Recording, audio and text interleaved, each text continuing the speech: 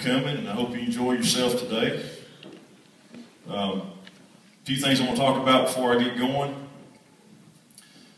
I tell you what, I've got a friend of mine drives a truck out there to West and picks up feed, and he knows some people out in that country, and I'm going to tell you what, that was a really horrible explosion out in that plant. Killed 35 or 40 people and injured just a bunch. And we had another thing up there in Boston. You know, we need to really, in our 8 o'clock prayer in the evening, if you guys really need to pray over those people, because they've got a lot of things going on. It's really bad. A lot of injured people, lost limbs, and you know, it's a real bad thing. One more thing I want to mention before I get started.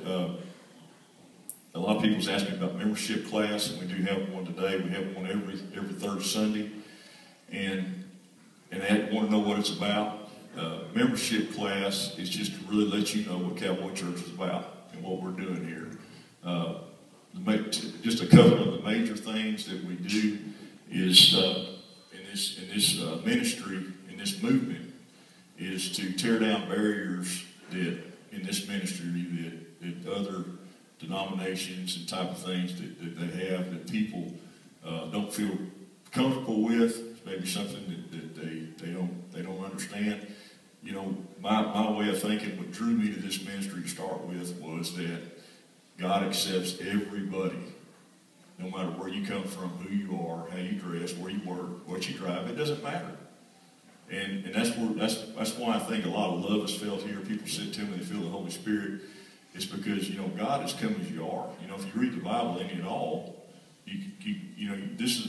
He picked his disciples out of a bunch of guys just like us. People that were just hard-working people, you know. He was a carpenter. I mean, he wasn't a Pharisee. He was a carpenter. So where I'm going with this, guys, is that it just lets you know where we're going and how we operate off teams and that type of stuff. It's really not a big deal. Some people are kind of scared to go to it. But if you come to a membership class, you don't have to become a member. If you want to come in there and listen to it, we'll give you guys the paperwork that explains all that, and you go home and pray about it or whatever you want to do with it. But, you know, if you'd like to come to it, you're sure welcome. It's right after this. It's about 20-minute class, 25-minute class, and I don't give you a shot or anything at all, so it's pretty good. Okay, today, I got to thinking about perfection this week, and I talk to a lot of people every day that they fight that. They fight that in their life. They fight perfection. They want the best they can do in their life. And you know, I found out through the years that the people that don't try to be as perfect are the people that win in life at whatever they do. They're the people that can fly by the seat of their pants. You know, they're the guy that whatever they give them, they can go with it. And there's so many people that they try to find in their brain. And they try to find confidence in their perfection in their life. And all of us have perfection in our life at certain points. But we try to find that and get that all the time. And it says in the Bible that this is never going to be a perfect world. And the concept of being perfect, you know, is defined as finding a total completeness and a total flawlessness, and there's no fault and no default. We don't, you know, define perfection. We think we ought to have all these things in our mind. And we want to find it in our kids. We want to find it in our family. You know, if we buy a horse or we do anything, we want to find that perfection. We constantly hunt that perfection in our life and our jobs and everything. And it's been years ago, but I coached City League baseball there in town. And well, you get an education, you know, teaching City League baseball. And the biggest thing was these parents. You know, the kids wasn't much of a hassle. It was the parents. Now, I don't want to step on anybody's toes. You know, you might think your kid's the best, but everybody thinks their kid is the best. And they come up there and they tell me their kid, he's perfect. You know, more or less, my kid's perfect. You need to play him as pitcher. The pitching deal was the main thing. You got 10 parents want their kid to be pitchers. And you know, and this one lady kept on, and I'm the type of person. I wasn't like them other coaches. I wasn't a winning freak. I didn't want to win every game. I wanted every kid to play. Well, I didn't care if, you know, little Johnny weighed 52 pounds. He was still going to play. I wasn't going to make kids sit the bench. Parents would get upset because their kid wouldn't get played enough. Finally, I got 3 or 4 of them together and I said, look, this is during the middle of a game. We had to stop the game. Parents come up there and I said, hey, look, let's go over here and talk. And I said, I tell you what, your kid's not perfect and you're not perfect. I'm playing every kid on this team, no matter what you think, and I don't want to hear anything else about it. Boy, they just turned around, when they left. I never did hear anything else about them. We got it all out of the way. But you know what? Everybody wants perfection in their life. Their parent, and we're not perfect, but we want to provide some kind of perfection for our kids in our life. In an imperfect world, it cannot happen. It won't happen. Only one perfect one ever walked the face of the earth, and that was Jesus Christ. None of us will ever be perfect. And that's the biggest burden on a lot of people, is they're trying to find this perfect thing. And the goal in people's life a lot of times is the perfection that's in the imperfect world. God can never work in your life fully if you're constantly hunting that perfection.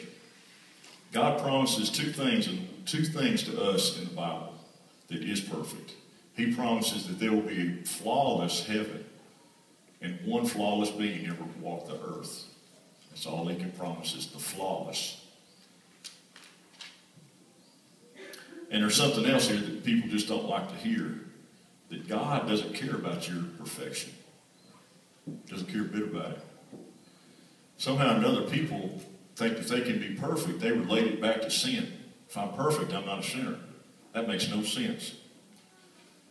Because if we're in a world of imperfection, how can perfection be sinless? It's never that way, guys. And everything we do, I'm the biggest sinner in here. Every day we sin. Everybody is a sinner. I want to get that clear before I go on with this thing. There is no perfection that would cause to make you be sinless. There's none. And part of the story is this, guys, that in all the fight and all the suffering, the making, the pushing, the pulling, the arguing, and trying to work towards your perfection, there is none. I can't name one thing that can be perfect here. And in Philippians, Paul says this, not that I already obtained all of this, or have already been made perfect, but I press on to take hold of that which Jesus Christ has held for me. Forgetting what is behind me, straining towards to be ahead, I press on towards the goal for the prize that God has called me heavenward into Jesus Christ. God calls you heavenward towards a perfect life with Him. We cannot furnish perfect life no other way. The thing is, guys, that perfection, Paul says that if we don't, if we're not getting it, you're doing something wrong. If you're trying to be perfect every day in your life, you're doing something wrong. Because if you're following God, there's no way we can understand His plan. So in that way, there's no way we can reach perfection. That was ruined a long time ago back in the Garden of Eden. Man and a woman destroyed it for the eternity of man. Some people even curse themselves by trying to put their perfection first. I've got a friend of mine named Al, and Al is a perfectionist freak. He wears me out. Everything he does, he's got 60 acres, it looks like a golf course. Man, that baby, that grass is... He keeps all of his horses in a stall. He's got 60 acres of grass, never turns his horse out on the grass. And man, for a long time, his horses look depressed. They're standing in the dark. He never turns them out on the grass. And I kept staying on the grass. Man, all this place, why don't you turn your horses out? Horses are dull looking. They get out, they just kind of got their ears back all the time. They just look mean. Because I'll tell you what, if you don't get that vitamin A out of the sun, man, you're going to get mean. Well, he went to a roping one night, and he got bucked off twice. And he called back and told me, he said, man, I'm going to try that turning the horse out thing. And it's like 2 years later after I've been on him the whole time. Well, he turned out his horse, and he's got a little tire store, and I stopped in his tire store one day, and I said, well, how's the horse turnout deal going? He said, I'm going to tell you the truth about that, man. I'm convicted. I'm going to admit my sin today. I said, what's up? He said, I loved every morning to drink my coffee and look at that perfect pasture. He said, I didn't want to see no horse lines in it, no horse poop. He said, I didn't want to see that. He said, you know what? I was depriving them horses, wasn't I? I said, yeah, you were. I said, you need to get off that. I said, you were being a grass worshiper. I said, you were putting grass before God. He said, a grass worshiper? He said, you're full of it. I said, no, man, that's what you were, a grass worshiper. Putting something before God like that, guys, you curse yourself. You put yourself in a bind all the time when you try to make things perfect. There's no way that we can keep things perfect. And the problem is with most people that they think they're doing right in their own eyes by trying to be perfection, being a perfected person and letting their kids, making their kids be perfected, putting perfection in everything they do in their work. And pretty soon the most perfectional person, is that a word, perfectional? I guess it is. Perfectional person ends up being the most worst liked person. Because all the people around you, you don't care what else it takes. You don't care what it takes to be a perfectionist. Everybody get out of my way. I'm a perfectionist. I worked for them guys before, man. They'll drive you crazy. And later on in life, a lot of times them people are not satisfied in their life because they can't find it. They'll drive everybody else away from them. They're not fun to be around. It's a very basic thing. The idea that God wants to give us is to do whatever you can for the kingdom, and knowing that your walk with the Lord is what He wants you to do. That's all the perfection in the world, is calling on Him.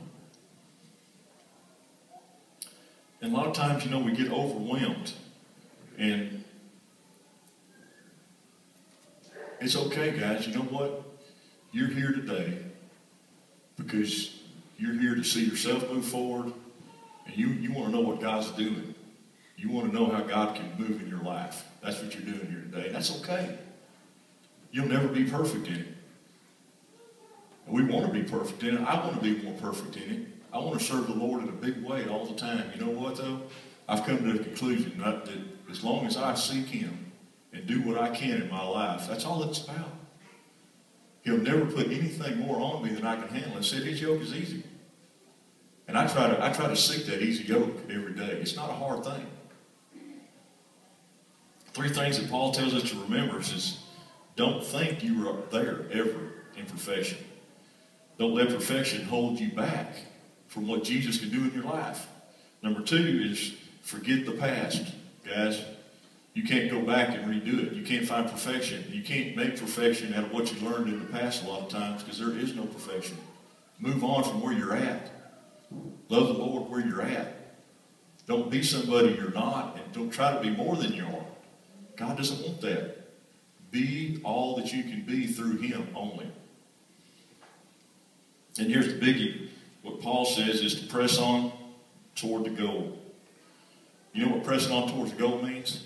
Sacrifice as you go along. Sacrifice all the stuff that you thought you could perfect back to Jesus Christ.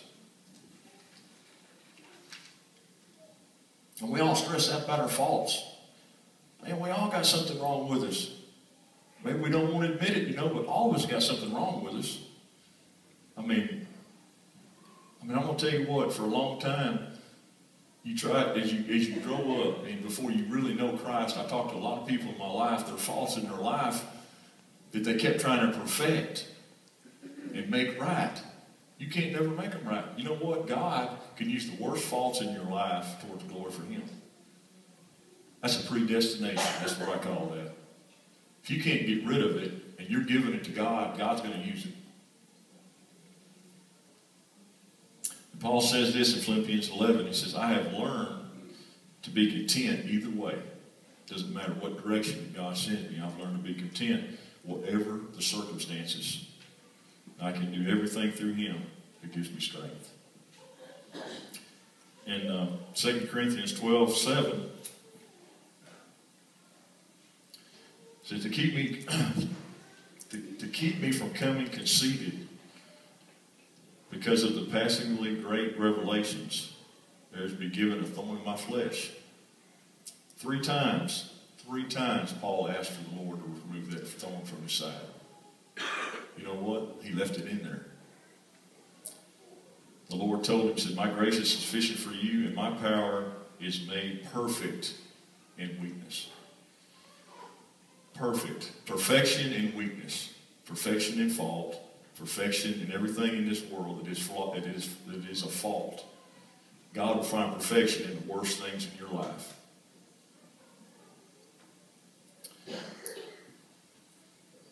There was a young lady that, she's a little bit older. I say a young lady, she's an older lady now.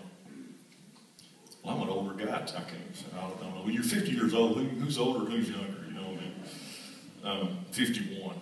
Okay, I won't cheat. Anyway, this lady that I know, when she was younger, she was a high school champion in the barrel racing. She was a college champion in the barrel racing. And for years, she bought horses and horses and horses, and she never could win anything after she left college.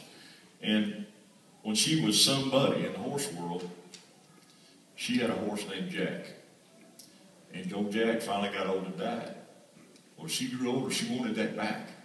She wanted to win again. She wanted to get out there and beat him again. And she tried her whole life to find a horse that she could beat him on. And one day I was over there and we got to talking about it. She frustrated. She had a horse colic and she had a horse crippled there. And she got frustrated. We got to talking about the Lord and she just broke down. And she spent everything she had. She had spent her whole life trying to get back with Jack Giver.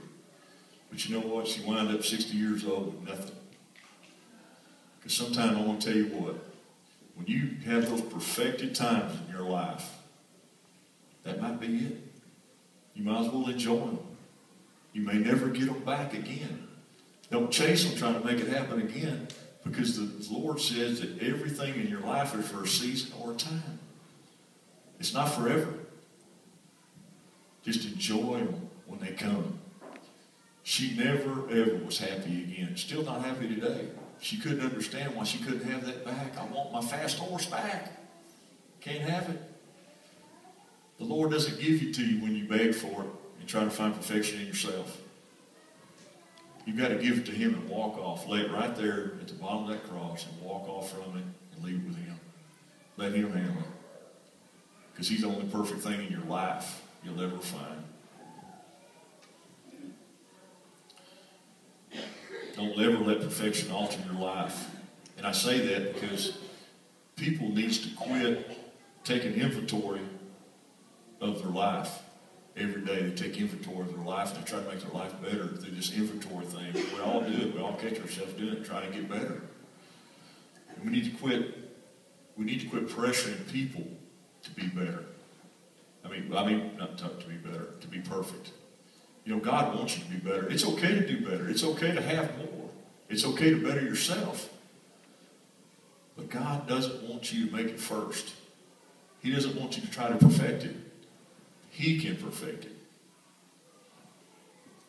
In 2 Corinthians 12:9, Paul said, by the grace of God, I am who I am. You are who you are. It is what it is. All of you are here today to worship the Lord. And you know, you come here, I come here as an imperfected person. And I try to prepare myself for this because I stand humble before God every day. Am I the best I can be? Probably not. But I know I'll never be the best I can be until I'm standing in the glory of the Lord up there holding hands with Him before the throne. You know, I said this kind of last week. I talked about it a little bit, you know, but it's hard for me sometimes to wrap around how a king was sent to this world to die for me. A king. He came here to die for anybody that wants Him. All they have to do is reach out and ask for Him. There will always be struggle and perfection. There will always be somebody that will justify perfection. And I'll tell you what, we're seeing it right now in our government. These guys are struggling and trying to justify what their agenda is for our lives. That's a hard thing to swallow. Jesus said to the Pharisees, He says, you are the ones who justify yourselves in the eyes of men, but God knows your heart. What is highly valued among men is detestable to God's sight. It's detestable. God can't stand it when man tries to make perfect. He won't honor it. If you stand pleading to God in your prayer at 8 o'clock, you stand there, God, I've got to have a new car. Please give me a new car. Stand there and beg him. It doesn't work. He's not going to listen to a beg. He wants to know what he did for you that day and thank him for what you are. And you're standing upright, walking, and breathing the air, man. You're breathing the air that he furnished for you to breathe. You're living the life he furnished for you to live. Isn't that enough? Can't you love him for that? God always, just like in the prodigal son, I love that story because you know what? God always runs to the people that are willing to repent and to return home. No matter how bad the situation is and how desperate you are, he'll always run to you when you need him. And all the stuff that's going on right now in this country, people are seeing that God's working. I'm not much. I hate to really bring up a lot of politics in church and behind this pulpit. You know what though? I've really prayed about them gun laws. They shot him down this week, baby. Amen to that. They shot it down. That's how powerful God is. He works in Washington, D.C. too. Right now, God wants your imperfect world to be lived in him.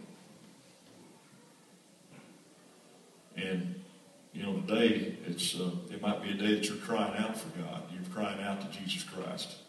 He wants you to step out on faith. He wants you to step out on the Word of God.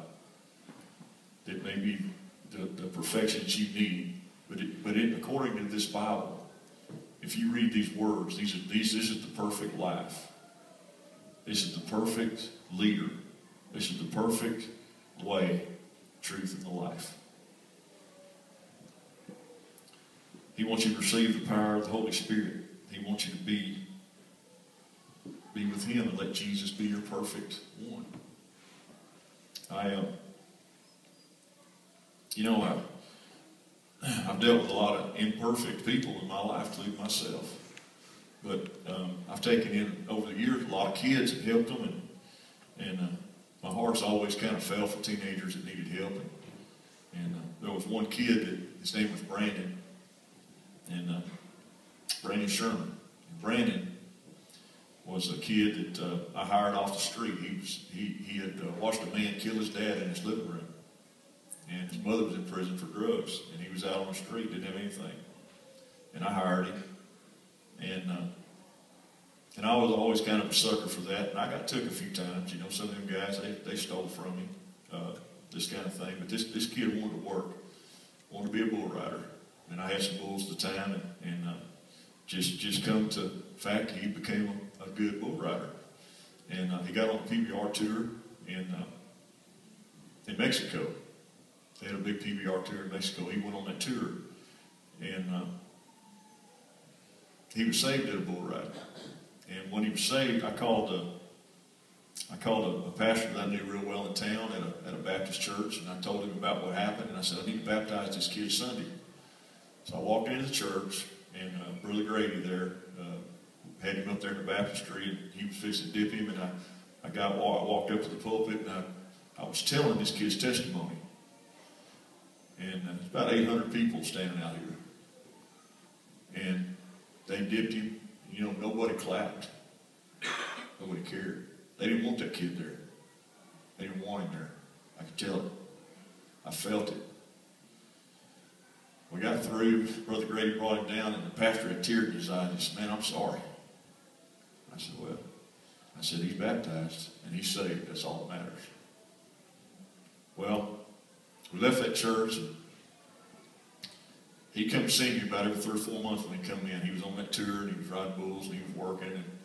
But every time he seen me, he said one thing. First, before we ever got started, he said, man, never forget it. I never forget the Lord. I know he's always with me. Well, I hadn't seen him in a long time, and I was writing a sermon one night, and I wrote a sermon about him. It was on a Wednesday night. I'm sitting there writing a sermon about Brandon. And I did about half of it. Next day I went to work. That night, that next Thursday night, I'm sitting out on my porch. I finished a sermon about Brandon. 10 minutes. 10 minutes. I hadn't seen Brandon in 6, 8 months. 10 minutes after I finished the sermon, my wife walks out there and hands me the phone.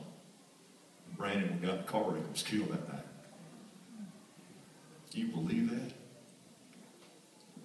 You know what? God let me know that his perfected grace, through his perfected grace, that boy is in heaven. I had to change the ending to that, you know, and it was almost hard for me to believe. But you know what? That's how God works. God saved that boy's soul. I'll see him again in heaven. Brandon's fees is paid. He's probably getting on something every night up there. So, anyway, I got one more story for you. This guy was a real close friend of mine. He was just driving a dump truck, what he does every day. He called me, told me how great the Lord was working in his life. He was talking about God. He was talking about he's going to a new church, how well the church was doing, how well everything in his life was doing. And the phone, like any other cell phone, you know, he was clicking in and out. And he said, look, man, I'm getting bad. I can't hear but every other word. He said, I'll call you back when I get somewhere good. Well, 10 minutes after he hung up from me, he had a heart attack.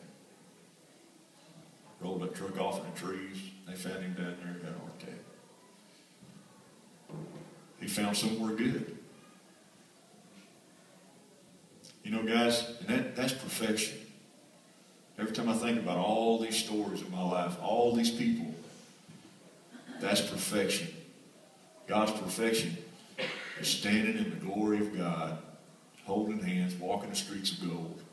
That's perfection. That's how much God loves you. That's why he sent Jesus, so we can have that perfection. As they play this song, guys, I don't want to take away anything that you're doing in your life that is going to make your life any better. But I just want you to put Jesus in it so he can be your perfection. He can move you forward in a life that you might never felt. That day might be a day you might think about accepting Jesus if you haven't. If you already have, it may be a while you might want to rededicate yourself. Find out where you're at today.